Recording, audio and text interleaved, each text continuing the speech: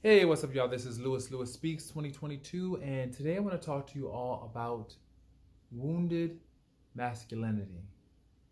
You know, oftentimes we throw around a term which I utterly despise, which is toxic masculinity. And I hate that term because it doesn't offer men grace. You know, we are so busy trying to demonize men, and we don't understand that a lot of us are socialized to be stoic, unemotional. We are so detached from our emotional lives that we don't know how to care and show love in a way that honors and respects other people. I think that we as men have been told not to cry, not to feel, not to love, not to express our emotions. We've been told to bury our feelings under this veneer of masculinity, under this mask.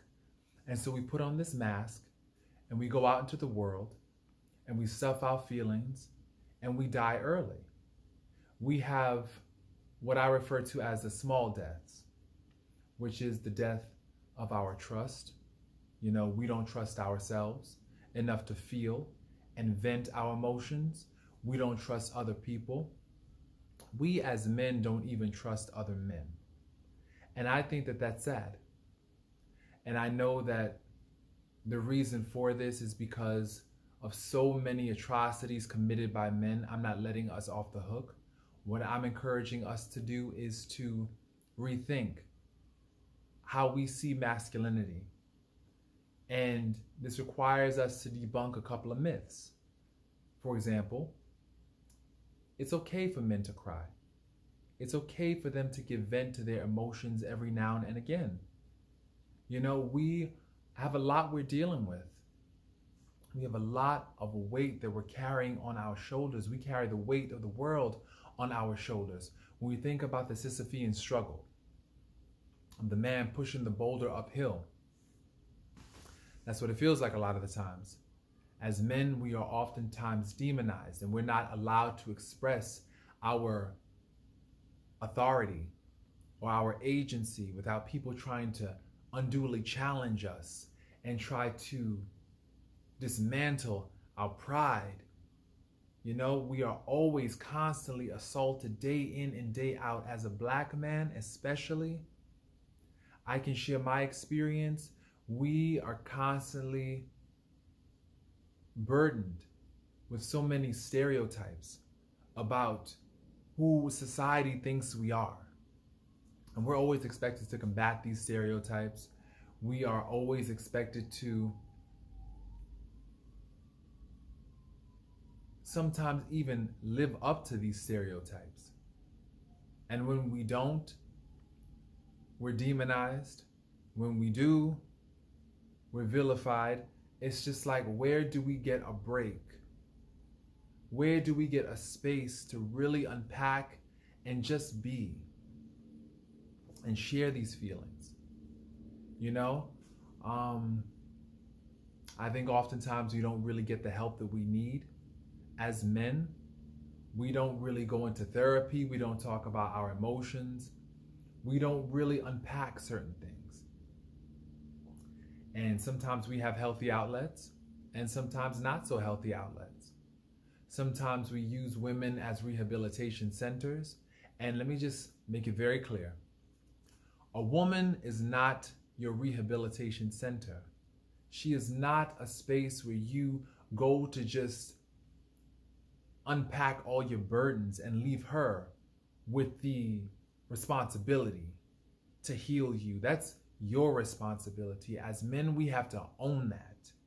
We have got to own our responsibility to take care of ourselves.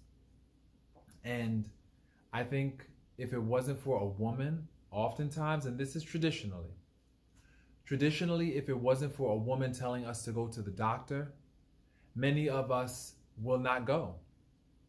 We are known for high rates of prostate cancer. We're known for high rates of various cancers. We're known for high rates of high blood pressure, diabetes. We're known for an unhealthy life. And so we have got to start taking better care of ourselves as men. We've got to start getting our physicals once a year. We've got to stop relying on women and leaning on women to take care of us. We got to do it ourselves. We have got to take care of ourselves because it's nobody else's responsibility to make sure that we're getting our needs met. We are adults, and part of adulting is making sure that your needs are met. And I think we have a lot of work that we have to do to heal as wounded men. We are wounded. We are burdened with so many different things, and I know it has not been easy for us at all. We have been the recipients of much criticism. We have had to carry the sins of our fathers, the sins of our uncles, the sins of our brothers. We have been the undue recipients of suspicion, doubt. Very few people believe in men nowadays. They don't trust men. And so we're the recipients of society's mistrust. And we have to own that for many of us, we brought this on ourselves, with our own actions. Everybody has a different story. This is not the be all to end all, but you have to own your portion and take accountability.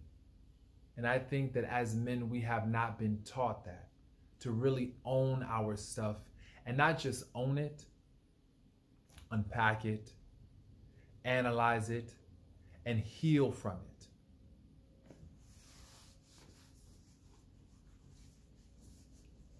We cannot continue to blame other people. Can't do it. Because the thing about it is the people that we're blaming, sometimes they're no longer even alive. They're no longer even in our lives. And yet we're still blaming them for something that happened years ago. These people are gone. So we gotta start taking some ownership and start healing. And how to heal? How?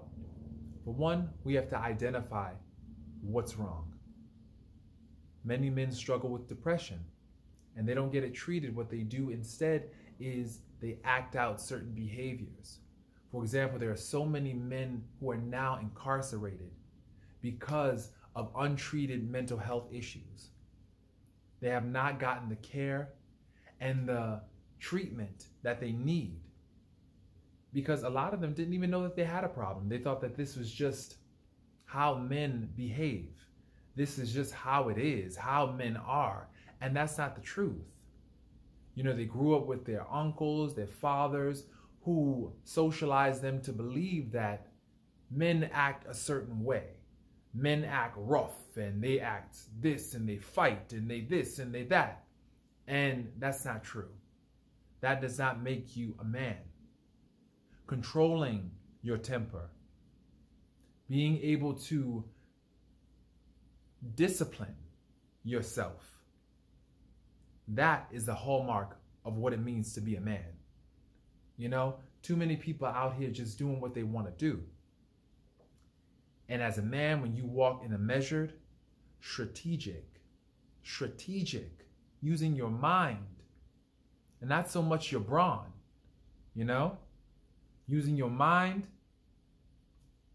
that right there makes you a real man, not beating up on somebody, not abusing women, not womanizing or impregnating women. A lot of men believe that. They're men by how many women they can impregnate. That's ridiculous.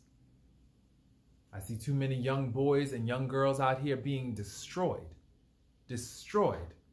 Mentalities in a blender because of absentee fathers, because of wounded men who have not dealt with their wounds. We gotta start dealing, men. We got to. It's important because we need us. We need role models. We need leaders. We need fathers. We need people who are going to show us. And I'm hoping that I could be that person. I'm hoping with this video that I can be that person to you, and you can definitely take this video and share it with another man so that way we can be the men that we were created to be.